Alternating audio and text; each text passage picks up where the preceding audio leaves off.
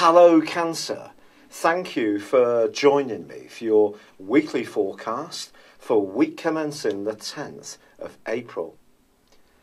The cliche work-life balance is one we've all become very familiar with, but it is one you could find yourself grappling with this week.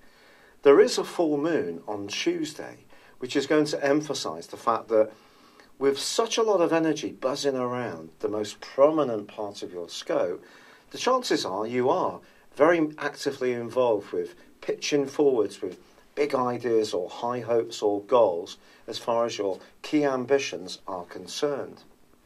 But meanwhile, back at the ranch, there could be people who are wondering when they last had a conversation with you, because your sector of friendship and sociability is also lit up brightly now too.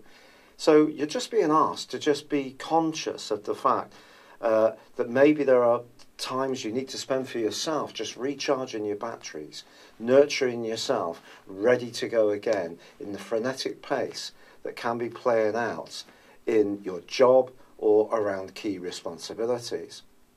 Now, the Sun does start this week still in opposition with Jupiter, but it is just for one day. If you are looking for a new place to live, your ambition in terms of the type of place that you would like could actually be very high. But by Tuesday, that opposition comes to a close, and it's replaced with a conjunction between the Sun and Uranus.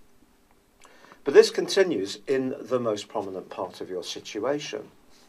If you think back, right back until 2011, when Uranus first went full-time into the sign of Aries, there's probably been quite a few changes in the way that you link out with the world at large.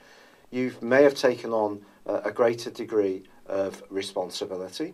It's possible that you've been promoted several times, or perhaps you've liberated yourself from a very trying career and gone off and done something much different.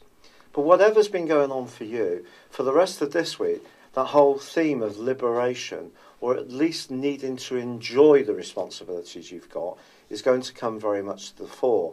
And if your situation is very unpredictable because of the circumstances that you're working with, it could prove to be tiresome. The good news is that this combination is linking well with Mars, and Mars is helping you to link well with other people. And it really can be a case of who as much as what you know in terms of moulding the outcome of this week.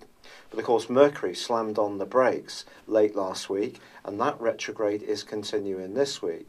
So there could be some cross wires, and not every hope you have for the future or every friend you've got is necessarily going to come up in the way that you would like.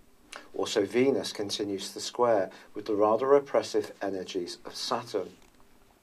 For you, there could be a sense of resentment if you're in a role which is quite weighty and difficult, and a partner is not pulling their weight to support you as much as you would like. Or could the contra picture be true? That's something you will need to think about.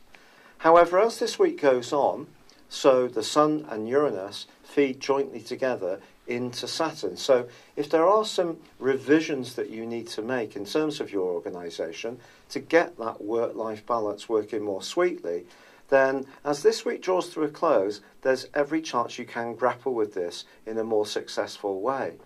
But in general, try to be very open-minded about your connection to people in positions of authority, the type of roles you could do. The more flexible and open-minded you are, the better it's going to be for you.